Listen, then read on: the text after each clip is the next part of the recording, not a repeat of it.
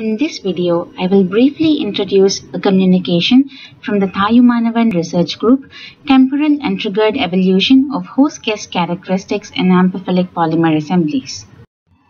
Polymerization-induced self-assembly has gained much attention due to its versatility in attaining various morphologies by varying the relative volumes of the hydrophilic and hydrophobic blocks during the polymerization process. In a similar way, we were interested in observing morphological evolution of assemblies made from amphiphilic polymers in response to their depolymerization towards monomeric amphiphile. For this purpose, an amphiphilic polymer with a cleavable side chain, that is pH-responsive beta-thioester and degradable urethane main chain, was designed and synthesized.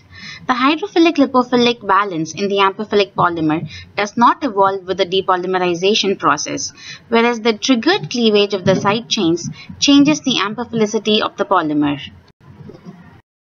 The polymer self-assembled in water to form micelle-type aggregates of around 100 nanometers in size, within which a hydrophobic dye, Nile red, could be non-covalently encapsulated. When the pH was reduced to 5.3, the assembly fell apart, releasing Nile red as seen from the decrease in its emission intensity. However, when the pH was maintained at 7.4, the morphology of the assembly changed to a vesicular one after 8 days with a minimum release of Nile red. These vesicles were similar to the ones formed by the monomer alone.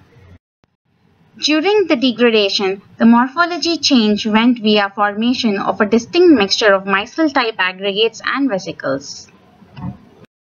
By designing an amphiphilic homopolymer that can degrade both at the side and the main chains, we have shown that the morphology of the assembly and its host guest characteristics can be predictably evolved. For more details, please follow the link in the description.